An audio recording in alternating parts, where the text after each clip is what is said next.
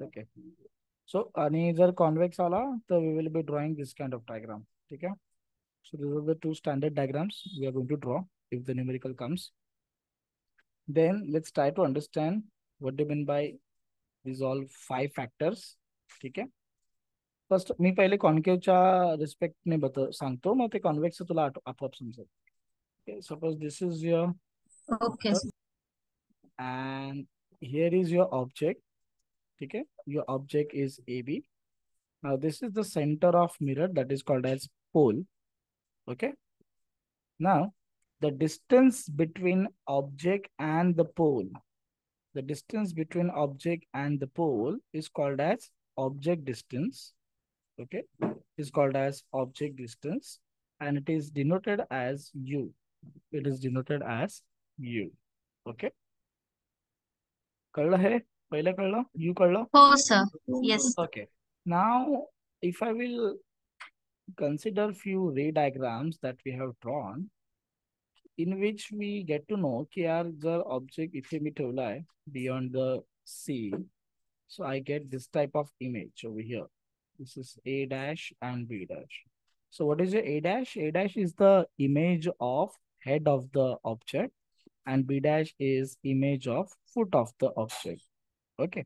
Now ही जी image form झाली आहे, ठीक आहे, तर again same mirror आहे तर mirrorचं center असणार, that is the pole. So the distance between image and the pole, distance between image and the pole is denoted as V. Okay. So that is your image distance. That is your image distance. ठीक है? Image जिथे पण form होते हैं. Okay. The distance between the image and pole, that is denoted as V. Okay. तुला एक diagram आठवत असेल की ज्याच्यामध्ये इमेज मागे फॉर्म होते. If we keep the object between focus and pole, then image मागे form होते. So if this is your object, alright, then somewhere here your image is going to form A dash, B dash. So in that case, again, this is the pole, this is the object. So this will be the U. You. Hello. Hello. Yes sir. हाँ बोल ना. This Oh sir. will be the U. ठीक है? नाही बोल म्हणजे मी विचारेन तर बोल. Now here is Oh, your image, na? Here ha. is your image, na? So the distance between pole and the image is You. image. V. V. ठीक है? Yes. So U आणि V कळलं तुला काय? Oh sir. काय कळलं? U is the object Distance distance between object and pole. and Ha. V is the distance Distance between, between image and pole.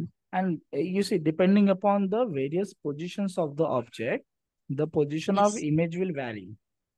Okay. बरोबर आहे. आपल्याला बघ मोस्ट ऑफ द केसेस मध्ये आपल्याला इमेज लेफ्ट हँड साइडला भेटलेली, बट एक last केस जी मी discuss केलेली Ha. त्याच्यामध्ये इमेज राईट हँड साइडला भेटतो. So I Right discuss answer. This case age well. Then let's try Ha. to understand what do you mean by F. F is quite Okay. simple. F is quite simple. So this is your concave mirror. Here is your focus. Here is your pole. The distance between focus and pole, the distance between focus and pole is called as focal length or small f. So as far as he G standard diagram आपण consider करतोय, तर त्यासाठी नेहमी लक्षात ठेव की तुझा जो म्हणजे ही डायग्राम तुला काढायची आहे कॉन्केव्ह साठी. सो ह्या डायग्राम साठी ऑब्विसली पोल त्या मिररच्या समोर असणार. पोल त्या मिररच्या समोर असणार. ठीक आहे. पण हेच जर मी कॉन्व्हेक्सच्या बाबतीत बोलायला गेलो, कॉन्व्हेक्सच्या बाबतीत थोडीशी वेगळी गोष्ट आहे, कारण कॉन्व्हेक्स मध्ये त्याचा पोल मागे असतो.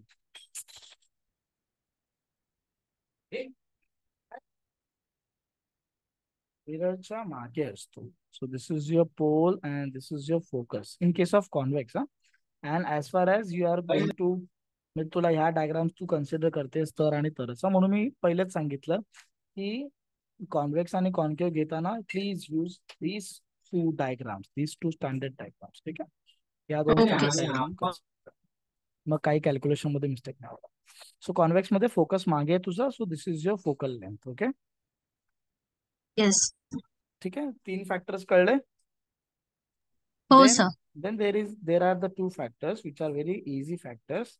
H म्हणजे तुला लगेच कळतं, H म्हणजे काय असेल बोल. हाईट. हाईट. H म्हणजे height. So if you are placing the object in front of the mirror, so obviously the all objects are of the different heights. So suppose if I'm keeping the object like this way, this is your A, B.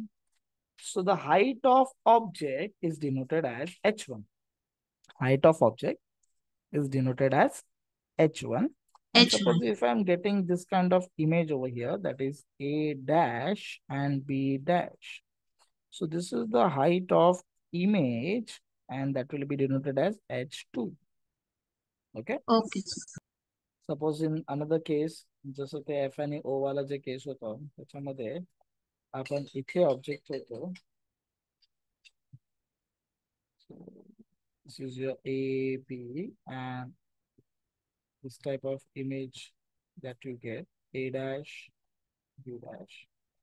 So your A, B will be H1 since it is object, and your A dash, B dash, he G height है that will be your H2. Okay, so H1 is a object of height of object, and H2 is a height of Image. image. ठीक आहे, 5 गोष्टी कळल्या तुला. हो sir. चलो let's keep them aside.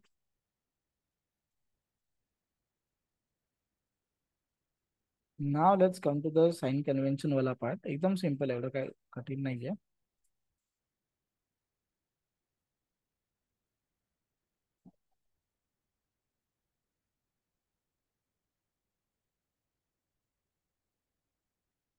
पहिले ह्या बेसिक गोष्टी समजून घे, then sums easily.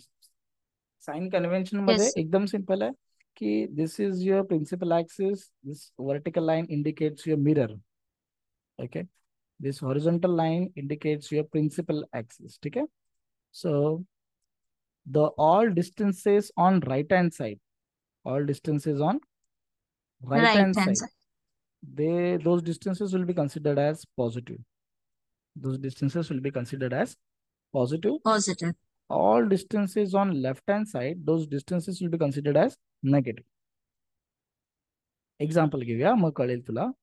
Suppose हो we are sir. drawing a concave mirror over here. This is a concave mirror, and this is that F and O wala case between the focus and pole wala case. So here is your object A, B, and this object is 5 centimeter away, let's say. Okay, this object is 5 centimeter away, Yes. and the image of the object that is forming A dash, B dash, the image of the object is forming is, let's say, 10 centimeter away from the mirror, right? But in this Yes. particular case, you can see the. अच्छा, मला एक गोष्ट सांग, याच्यामध्ये U कोण असणार आणि V कोण असणार? U 5 centimeter and V Exactly. 10 centimeter. Exactly. Yes. But since your U is taken on left hand side, that's why your U will be minus 5 centimeter. कळलं? Okay. And V, which is taken, we are taking on right hand side, that's why V will be plus 10 centimeter. कळलं कसं apply करायचं? हो sir. कळलं का? हो. All right. Sir But in आणि some, yes, पोलला O इंडिकेट करतात का? P, P, P, P, P. कारण तुम्ही आता बोललात ना F and O. Sorry, P, P, P, P. हाँ. Yes. O is basically called as a optical center that is in the case of lenses. Sorry for that. Okay, okay, sir. Pole. Then in some cases, not in some cases, but in many cases, what we are having like this, key this object is over here and the image you are getting on the same side, right? So now Yes, in this sir. case, if suppose this is, let's say, 15 centimeter away, the object is 15 centimeter away and your image is getting 5 centimeter away. Now you give me the values of U and V along with sign convention. Yes. U will be 15 centimeter. Plus or minus? Minus 15. Why minus? Because it is on the left hand side. Exactly, it is on the left hand side. Yes. And V will be? And V will be -5 centimeter. Also -5. Why also -5? Because that is also on the left hand side. Left hand side, yes sir. बरोबर ना? Yes कळलं sir. U आणि V ला कसं apply करायचं sign convention? हो sir. ठीक आहे. Let's go to the H1 and H2. That is also quite simple. Sign convention for H1 and H2. Now this is the principal axis. This is your mirror. Now it's quite simple. जर above असेल तर plus घ्यायचं आणि below असेल तर minus. above असेल तर plus, below असेल तर मायनस. सो सपोज आता बघ उदाहरण देतो, एक्झाम्पल म्हणून लगेच तुला लक्षात येईल. Yes.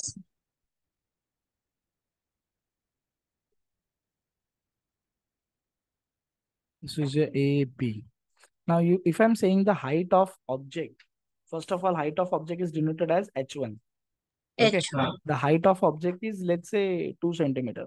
Height of object is 2 centimeter. 2 ठीक आहे? centimeter. Now बघ जरा की हा ऑब्जेक्ट जो आहे हा प्रिन्सिपल ऍक्सिसच्या अबाव आहे ना. हो. जी पण आपण हाईट घेतोय, हाईट आपण मेजर करणार ही अशी मेजर करणार ना. Yes sir. So height is above the principal axis. That's why we will take this as +2. Okay. Yes sir. But याची image जी आहे, this type of images if it is forming, and the height of image H2, that is 1 centimeter. Now you give me the sign convention for this. Plus or minus? Minus. Why minus? Minus. Because it Because is it below is the below. principal axis. That's why it is Yes sir. minus. कळलं तुला? Right, left, right positive, left Oh, negative, sir. O positive, below negative. कळलं sign convention? Yes sir. Okay चलो सम घे बरोबर ते textbook वाला सम घे. हाँ. Now, when we will be solving this sum ना, first of all, बघ आपल्याकडे 5 गोष्टी आहेत आणि 2 फॉर्म्युले आहेत. 5 गोष्टी आहेत. 5 गोष्टी कोणत्या कोणत्या डिस्कस केल्या आपण आता? यू डिस्कस केलं, व्ही डिस्कस केलं, स्मॉल एफ डिस्कस केलं, H1 डिस्कस केलं, H2 डिस्कस केलं. These are the 5 factors with which you have to deal. And then there are 2 formulas. One is the mirror formula. 1 by F is equals to 1 by V plus 1 by U. हे या तिघांमधलं relation आहे. त्याला आपण म्हणतो mirror formula. काय म्हणतो याला? Mirror formula. Mirror form. And then there is another formula called as a magnification formula. म्हणजे एखादं मिरर एखाद्या ऑब्जेक्टला कितपत मॅग्निफाय करू शकतो. The ability of a mirror to magnify the object's image. ऑब्जेक्टला किती मोठं दाखवू शकतं. So that is basically called as a magnification. And this is the formula for magnification. H2 upon H1 is equals to minus V upon U. Okay, so these 2 formulas are going to help you out. One formula is for F, V, and U, and another formula is the combination of V, U, H2, H1, and you will not find F over here. Okay? Okay. त्यांची नावं पण लक्षात ठेव. This is the mirror formula and this is the magnification formula. चलो. Now let's try to read the sum and let's try to pick out the things. काय काय गोष्टी त्यांनी दिल्या आहेत. An object of a height of 7 centimeter is kept at a distance of 25 centimeter in front of the concave mirror. सर्वात पहिले concave mirror बोलले. पहिले काय करायचं? आपला कॉन्केव्ह मिरर काढून घे आणि आपला स्टँडर्ड काढून घे. हा असाच काढायचा कॉन्केव्ह. त्याला पोल देऊन टाक. ठीक आहे. एक फोकस देऊन टाक. सेंटर ऑफ कर्वेचर द्यायची अजिबात गरज नाही. न्यूमेरिकल सॉल्व्ह करताना सेंटर ऑफ कर्वेचर द्यायची गरज नाही. अँड ऑब्जेक्ट ऑफ हाईट म्हणजे ही ऑब्जेक्टची हाईट दिली ना ग. Yes sir. मग मला सांग की या 5 लोकांमधून त्यांनी काय दिलेलं आहे ते? H1. Exactly. Very good. Yes. H1 is equals to 5 centimetre. आता मला एक गोष्ट सांग की आपण ऑब्जेक्ट एखाद्या मिररच्या समोर ठेवणार तर ऑब्जेक्ट का आपण उलटा ठेवतो का? नाही. ऑब्जेक्ट तर सरळच ठेवतो ना. So in this position you will keep the object A, B. ठीक आहे. And that H1 is sir ते 7 सेंटीमीटर आहे. Sorry. Oh, 7 centimetre. oops. So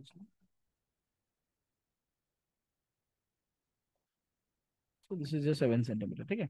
नाव मला साइन Yes. कन्व्हेन्शन सांग जरायचं. प्लस येणार की मायनस येणार? Minus. नाही, plus. H1 above the principal axis है ना. This Yes. is the height we are taking, no, and that height we are measuring above the principal axis. So Yes, that sir. will be plus 7 centimeter. Plus. ठीक आहे. अच्छा, then पुढे वाच काय लिहिलंय. आता तू सांग मला, मी नाही सांगत तुला. Is kept an Is object of kept at a height distance of is kept at a distance of 25 centimeter in front of the concave mirror. U is equal to 25 centimeter. exactly U is given to you, and that U is how much? 25 centimeter. But now again you tell me with the sign convention. Will the plus or minus? What sign will come? Minus. Obviously minus, because we are keeping the, as per our Yes. standard way of representation, we are keeping the object on the left, so the distance will be also on the left, and that is negative. Now tell me the next thing. What you can. The focal length of the mirror is 15 centimeter, which is So what F is is given? equal to 15. Small F. f is given as Small. 15, but again, since it is the concave, in this type of, with respect to this diagram, म्हणून बघ लक्षात ठेव कधी पण पहिले diagram बनवून घे. हो. पहिले बघ की हो. बाकी सर्व सोडून टाक. पहिलं मिरर कोणता दिलाय ते बघ. कॉन्केव्ह दिलाय हा. की कॉन्व्हेक्स दिलाय. पहिले डायग्राम काढ, त्याच्यावरती एफ काढ, आणि मग सर्व गोष्टी त्याच्यावरती प्लॉट करायला चालू कर. कोटिंग दाखव हा. म्हणजे तू कन्फ्युज नाही होणार. कोटिंग दाखव म्हणजे कन्फ्युज हो. नाही होणार. हा. Now can you tell me? Now F will be positive or negative? F positive. विचार कर.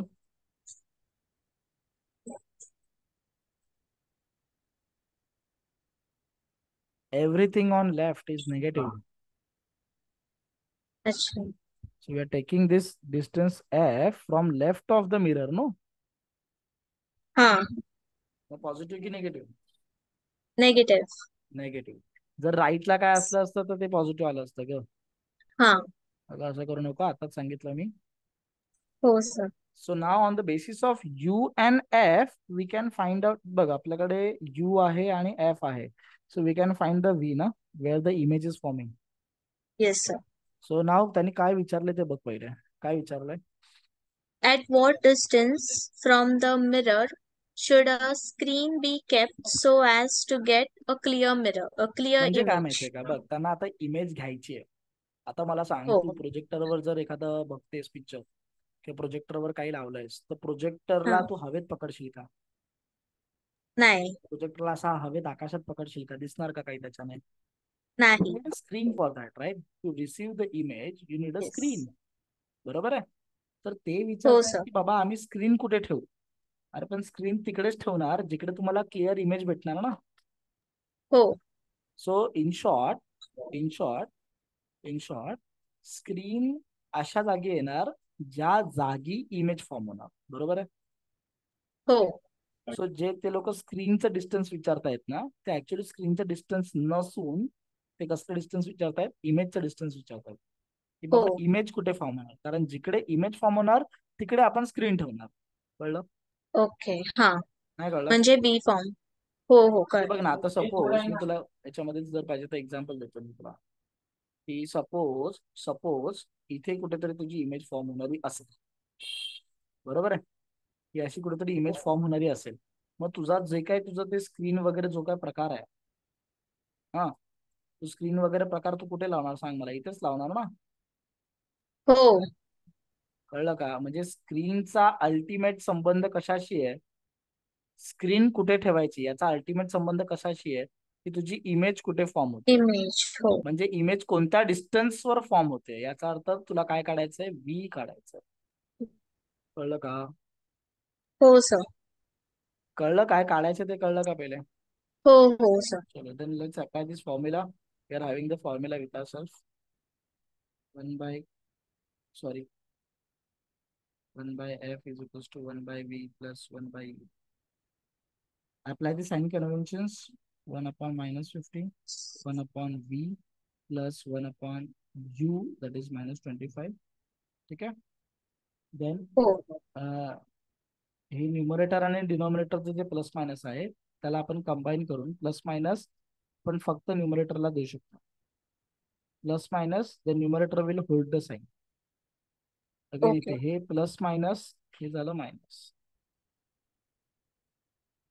हे कळलं? हो सर. प्लस मायनस मायनस, हे प्लस मायनस, हे प्लस मायनस मायनस. आता काय करणार, 1/v काढायचं ना, ज्याची व्हॅल्यू फाइंड आउट करायची त्याला आपल्याला एकटं सोडायचं. सो 1 -1/50 तिथे टाक. काय येणार? +1/20. Exactly.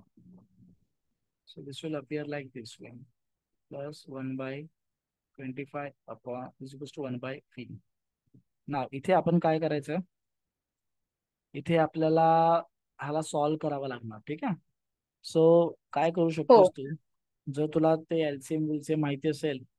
आता बघ, हा. 25 सर्वात जवळचा कॉमन नंबर कोणता येतो दोघांच्या टेबलमध्ये?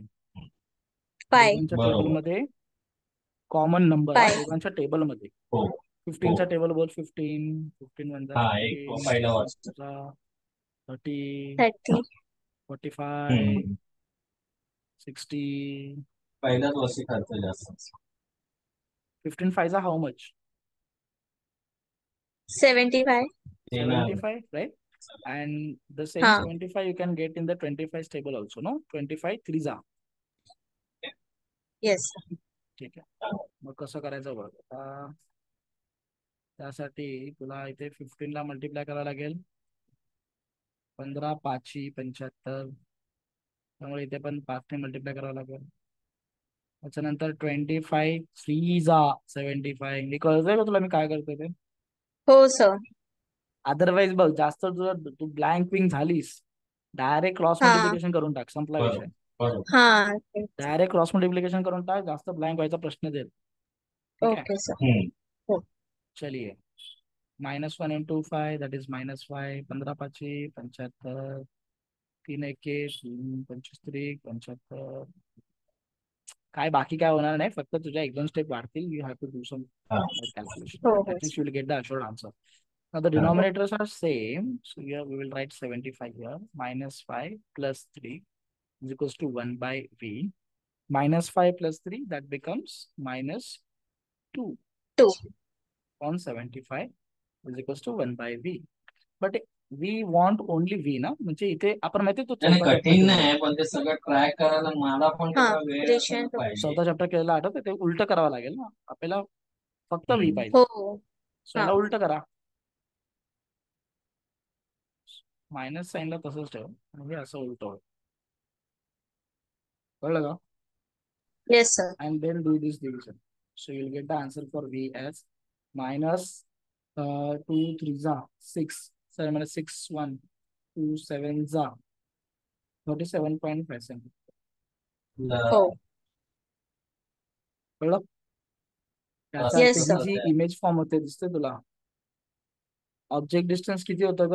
25. म्हणजे इमेज त्याच्या पण लांब फॉर्म होते ऍक्च्युली. येस. जर मला डायग्रामला करेक्ट करायला झालं, जर मला डायग्राम करेक्ट करायची असेल तर हो. mirror, object. The object distance was about 25 centimetre. तू अजून एक गोष्ट नोटीस कर बघ, इथे तुला मायनस भेटते ना. हो. हे मायनस साइन काय इंडिकेट करतं माहितीये का? की तुझी इमेज जी आहे ही लेफ्ट हँड साइडला फॉर्म होते, कारण आपण ओके. लेफ्ट हँड साइडचे सर्व डिस्टन्सेस मायनस घेतो ना. हा. नाही कळलं? कळलं सर. सो हे तर 25 आहे, मग हे 20 हो. 37.5 म्हणजे ह्याच्या अजून पल्ल्याड जाणार ना, हे अजून हा. पलीकडे जाणार. सो हो. समजा खूप लांब kind of image you will get a dash, b dash, and this will be around 37.5. कळलं का? हो सर. हे झाला v च. हे निगेटिव्ह साईनचा अर्थ कळला का? कारण ते लिहायचंय या स्टेटमेंट मध्ये. हो सर. हो. स्टेटमेंट मध्ये काय लिहायचं की negative sign indicates that the image forms on left hand side of the mirror. Okay. Yes sir. आता त्यांनी हो. अजून काय विचारलेलं आहे, what else they are asking you, what will be the size of image. साईजचा अर्थ डिरेक्टली काय घ्यायचा? हाईट. साईज हा. म्हणजे काय? हाईट. बरोबर. आता तू ह्या फॉर्म्युलावर फोकस कर. कोणत्या? Magnification. Magnification. Exact. H2 upon H1 is equals to minus V upon U. हा मायनस फॉर्म्युलातला आहे. Okay, sir. हा फॉर्म्युलाचा मायनस आहे. सो H2 म्हणजे तुला माहिती आहे हाईट ऑफ इमेज ना. सो हे हा तुला काढायचं आहे. साईज ऑफ इमेज म्हणजे हाईट ऑफ इमेज काढायचं. ठीक आहे. हा H1 दिलेलं आहे. किती दिलंय? 7 centimeter. +7 कारण तो वरती Plus ठेवला ना 7. प्रिन्सिपल ऍक्सिसच्या. हो मायनस हे मायनस फॉर्म्युलाच आहे. आणि V किती भेटलाय? साईन सकट टाका, साईन सकट टाक. हो सर. -37.5 -37.5. अपॉन U किती आहे? Object distance is -25. -25. Yes. So either you can cancel this minus and this minus. So -37.5 upon 25. This thing will remain. त्याच्यानंतर काय कर? या दोघांची डिव्हिजन कर. हो काय येणार आन्सर याचा? येईल साधारणपणे 25 × 25. 5 गेले 2, 25 5 125.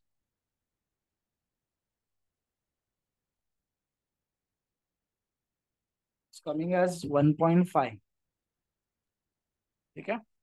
And then Yes. 7 तिथे मल्टिप्लिकेशन मध्ये गेले. So H2 is equals to 7 × -1.5. 15 7 5 दर्शवेल. So here H2 will be -10.5. कारण ती मोठी Yes. रक्कम आहे. आता अगेन याचा अर्थ काय? या मायनसचा अर्थ काय? या मायनसचा अर्थ काय? तुझा ऑब्जेक्ट कसा होता? सरळ होता ना. हो त्यामुळे तू H1 काय घेतलेलंस? पॉझिटिव्ह घेतलेलंस. पण आता पॉझिटिव्ह. H2 तुझा काय आला? निगेटिव्ह आलाय ना. हा, याचा अर्थ नेगेटिव्ह जो पण तुझा इमेज फॉर्म झाली आहे ही तो इमेज खाली कशी आहे? झालाय. बरोबर. कळलं का? हो sir. Below the principal axis. हो. कळलं सर? Yes sir. ठीक आहे. साइन कन्व्हेन्शन कसे अप्लाय करायचे ते माझ्या कळलं घरी का? असं होऊ शकतो. हो सर. ठीक आहे.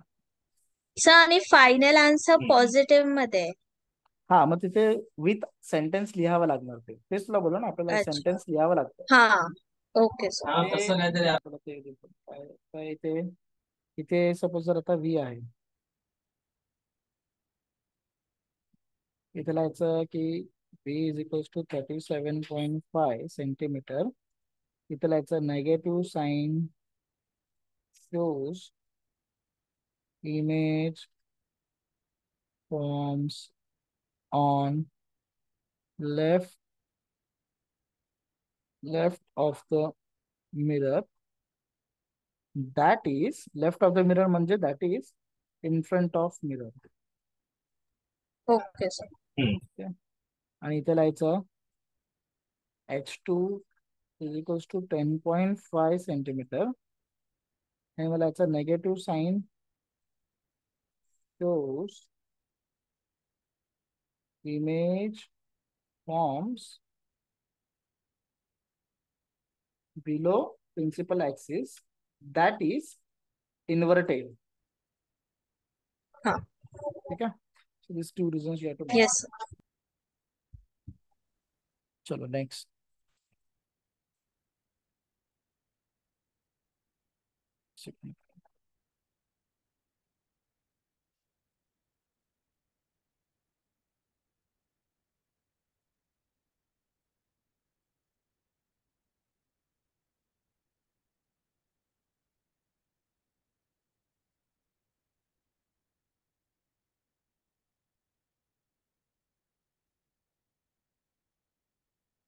आता जरा तू बघ काय तुला काय सुचतंय का बघ जरा सेकंड सम मध्ये. सेकंड एक सेकंड थांबा. नाही नाही, ते थांब सेकंड नको पहिले थर्ड सांग मला. थर्ड सांग. हो सर. करावंच लागेल. A 10 centimeter long stick is kept in front of a concave पहिल्याच वाक्य mirror. बघ. पहिल्याच वाक्यामध्ये हे ह्या 5 पैकी काय काय दिले ते मला सांग. B U H1 H2 आणि F. पहिलंच वाक्य वाच. A 10 centimetre Long stick is हा kept म्हणजे in काय आहे ते? front of a U. Watch NEET.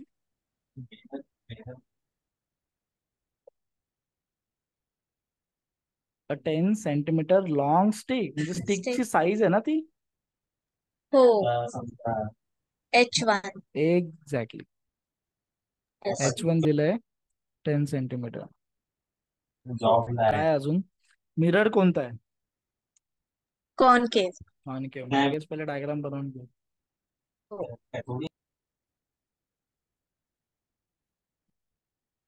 Hole देऊन टाक, फोकस देऊन टाक. ऑब्जेक्टची हाईट दिली. अजून काय दिले? वाच पुढे. Having focal length of 10 centimeter. F. Focal length दिली आहे ना, स्मॉल एफ. Yes. किती दिली आहे? 10 centimeter. पुढे अजून.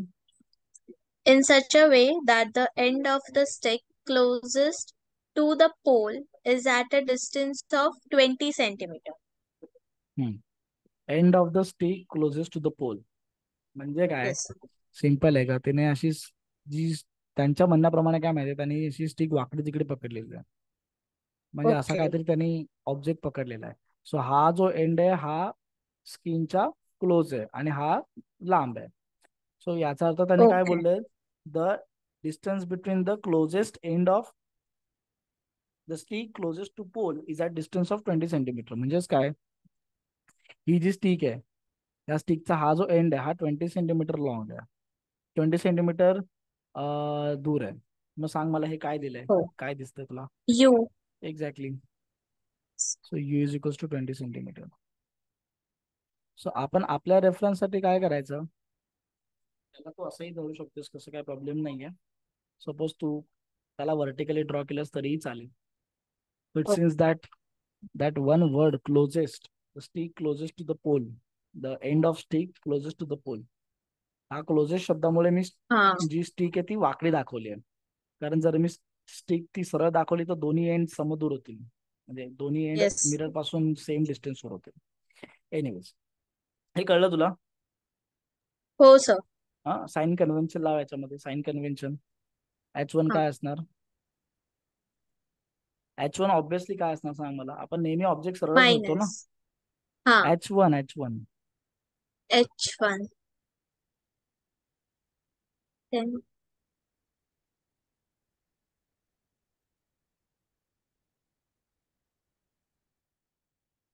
प्लस असणार की मायनस असणार? प्लस. का? वरती आहे ना प्रिन्सिपल एक्सेसच्या. हा. पुढे F काय असणार? प्लस असणार की मायनस? F minus. कारण फोकस इथे आहे ना, हो, त्यामुळे लेफ्ट हे हँड डिस्टन्स साइडला. पण लेफ्टला असणार, त्यामुळे मायनस 10 सेंटीमीटर. ठीक आहे. यू काय असणार? पॉझिटिव्ह. का? वरती आहे प्रिन्सिपल एक्सेसच्या.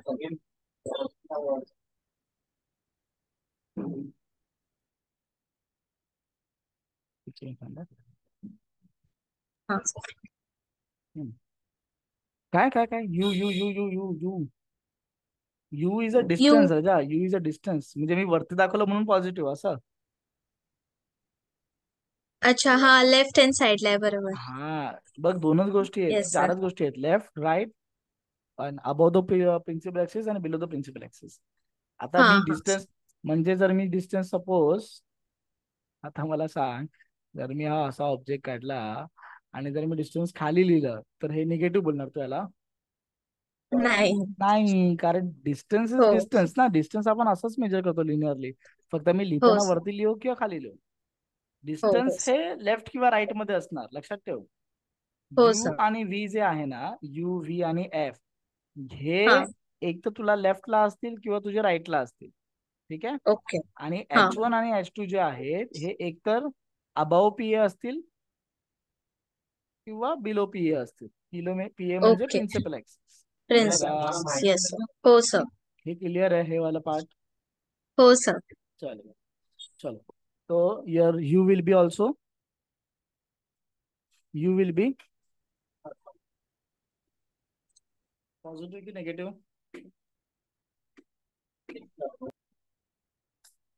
सर आवाज ब्रेक होतोय.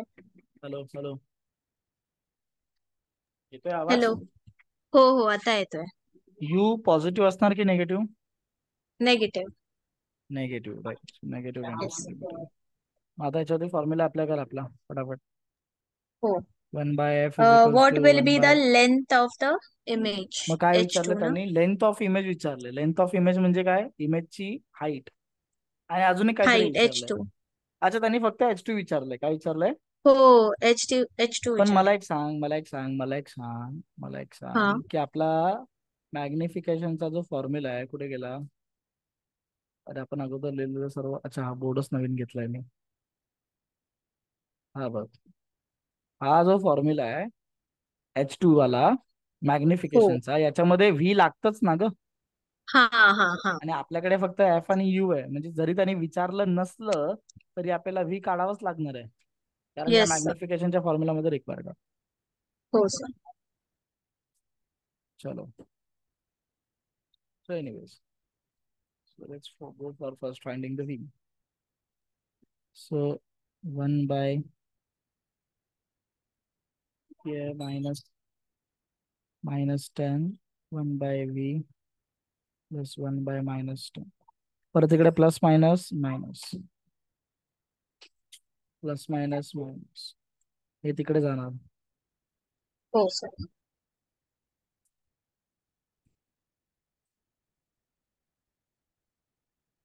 ठीक आहे. आता याच्यामध्ये परत तुला तेच, जर नसेल जमत तर डायरेक्ट क्रॉस मल्टिप्लिकेशन करून टाक.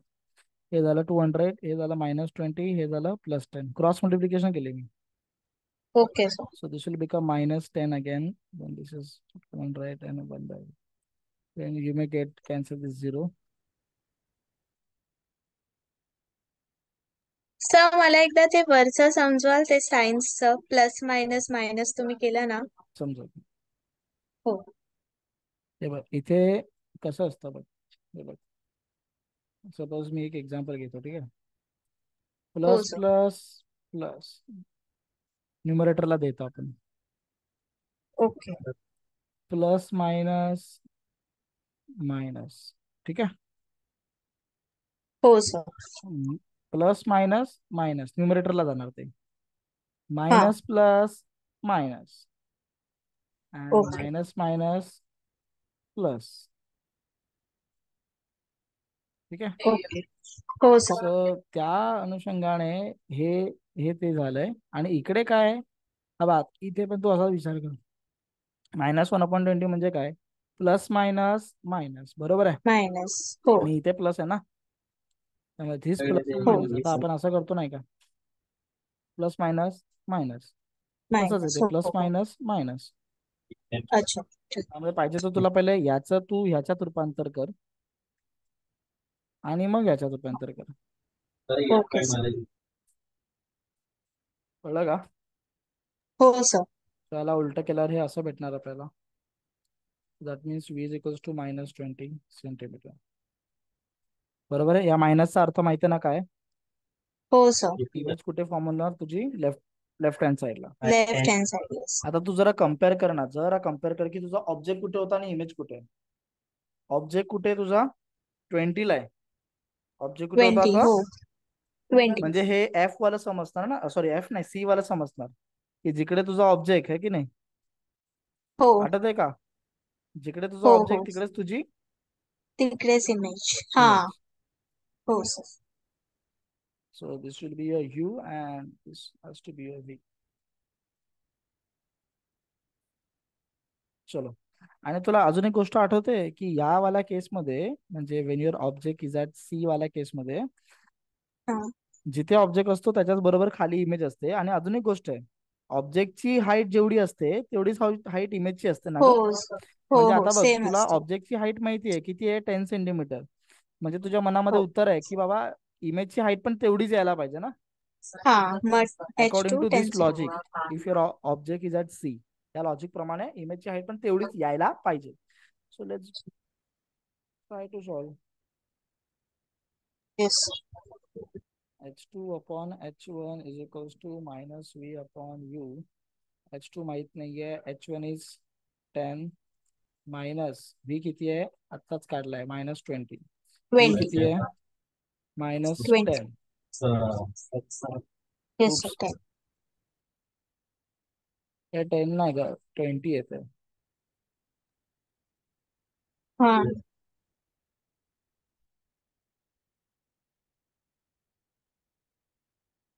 ठीक आहे, यू तुझा 20 आहे. हो. सो हे minus minus cancel, H2/10. So हे 20 पण कॅन्सल होणार ना ग. हा. काय होणार? -1. मायनस. आणि हा 10 तिकडे गेला. सो आन्सर काय आला? -10. बघ ते झालं की नाही. हो सर. तुझ्या ऑब्जेक्टची जी हाईट आहे, H1 was 10. So your H2 is also 10, but it is coming negative ना. इट इज हा. Coming yes negative sir. म्हणजे तो बिलो प्रिन्सिपल एक्सिस आहे, म्हणजेच तो कसा आहे? इन्व्हर्टेड आहे. कसा आहे? इन्व्हर्टेड आहे. कळलं की नाही? हो सर. कळलं का?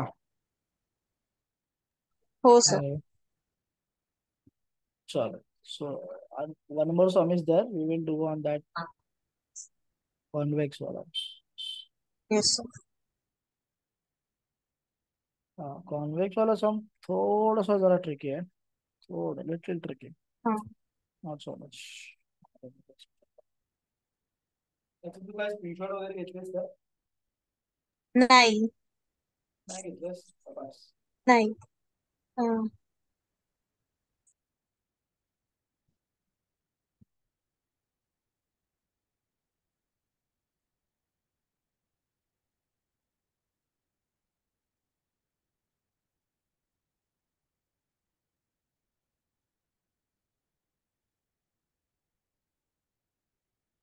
पटकन होतंय तसं.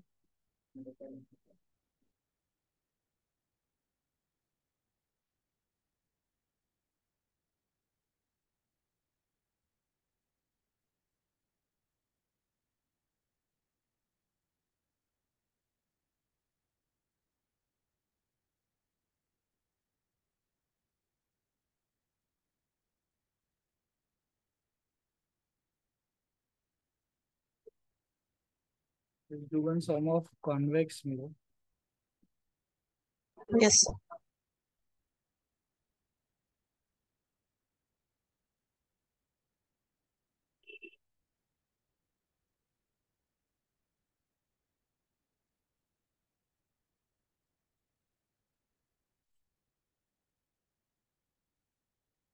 सेकंड सम बघ काय दिलंय. A convex mirror.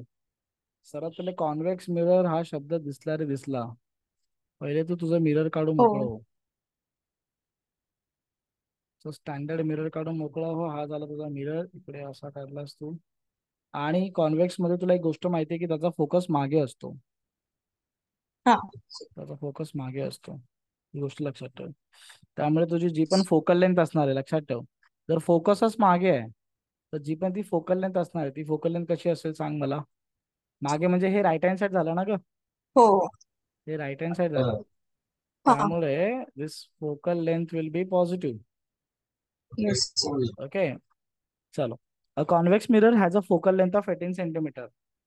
Focal length दिली 18 सेंटीमीटर. काय घेऊ, पॉझिटिव्ह की निगेटिव्ह? पॉझिटिव्ह. पॉझिटिव्ह. का पॉझिटिव्ह? राईट हँड साइडला. का राईट हँड साईड? कोण right hand side? फोकसच right hand साईडला आहे. हो. जर हो सर. फोकसच राईट हँड साईडला आहे तर फोकसचं पोल पासूनचं जे डिस्टन्स आहे ते डिस्टन्स पण राईट हँड साईडला. असं असं आपण करतो का की पॉईंट राईटला ठेवतो आणि डिस्टन्स लेफ्टला मोजतोय? असं तर नाही करत. नाही. हो sir. The image of an object kept in front of the mirror is half the height of object. नीट वाच काय लिहिलंय, एकदम सोपं आहे. इमेज ऑफ ऑब्जेक्ट म्हणजे जी इमेज आहे, हा. बरोबर आहे, ती इमेज कशी आहे? It is half the height of object. हो sir. Half the height of object. Condition काय लिहिणार तुम्हाला सांग. हाईट ऑफ इमेज काय असते सांग मला. H1. Height of image H2. H2. H2 ही कशी आहे? H2 is equal to half the image of H1. हा म्हणजे कसं लिहिणार? H2 is equal to H1/2. कळलं? 2. ही कंडिशन आपल्याला वापरायची आहे. ओके. हो. What is the distance of object from the mirror? What is the distance of object? Object. ऑब्जेक्टचं हा. डिस्टन्स म्हणजे काय असतं ग? U. UV. सो आता इथे जरा उलट करावं लागेल. पहिले ही कंडिशन. आता तुला सांग H2 कुठे बघायला मिळतो तुला? मिरर फॉर्म्युलामध्ये की मॅग्निफिकेशन फॉर्म्युलामध्ये? मॅग्निफिकेशन. मग पहिले तो वापरावा लागेल. हा.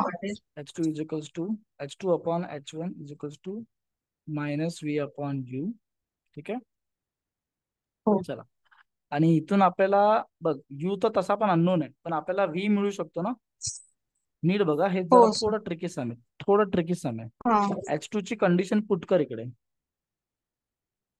H2 ची कंडिशन इथे पुट कर. काय H2? H1 upon 2. H1 upon 2. कळलं का? हो सर. उप्स सॉरी, थांब थांब थांब, इथे मी कसा दिला. इथे येणार H1. मग हे 2 खाली येणार ना. हा so this should become H1 into 2. आता सांग मला कॅन्सल काय होणार. H1 H1 काय होणार. कॅन्सल. सो किती काय इथे काय होणार, half is equals to minus. Cross yes sir. Multiplication कर बघू, तुला यू ची व्हॅल्यू भेटेल. यू इंटू 1 आणि इथे 2 into minus U. So 1. You into 1 is you and this is yes your sir. -2. कळलं, यू ची व्हॅल्यू भेटली.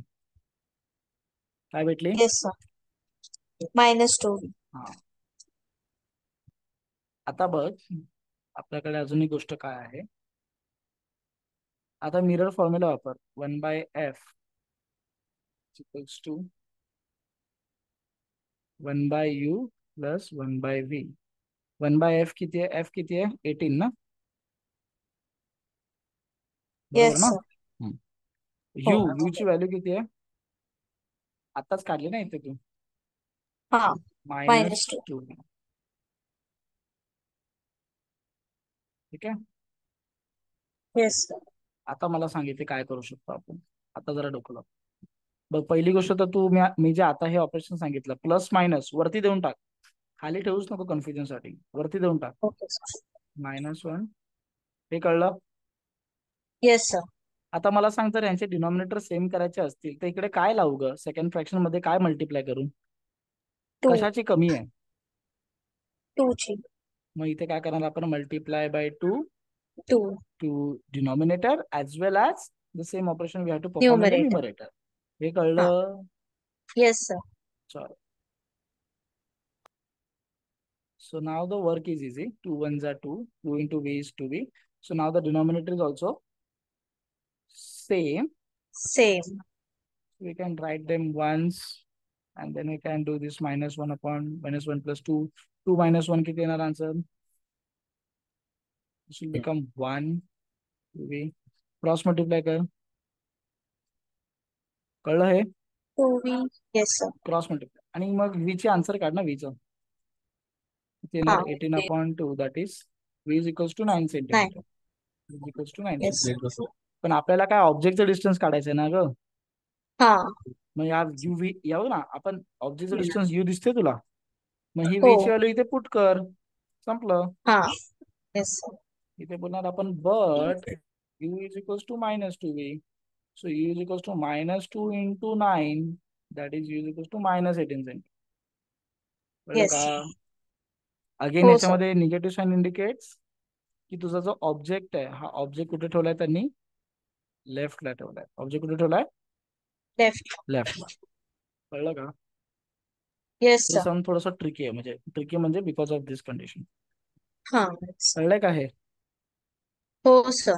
ठीक आहे. So I think this 3 numericals R there. Yes. अजून काय आहे का. नाही. थांब आता याचं मी काय करू. थांब. हे आधी पहिले मी बघतो रेकॉर्ड झालाय का, कारण तू काय लिहिलंच पण नाही. हा नाही झालं असेल, मोस्ट ऑफ रेकॉर्ड तर झाला असणार. एक सेकंड थांब. तर मग स्क्रीनशॉट वगैरे काहीतरी घ्यावं लागतं.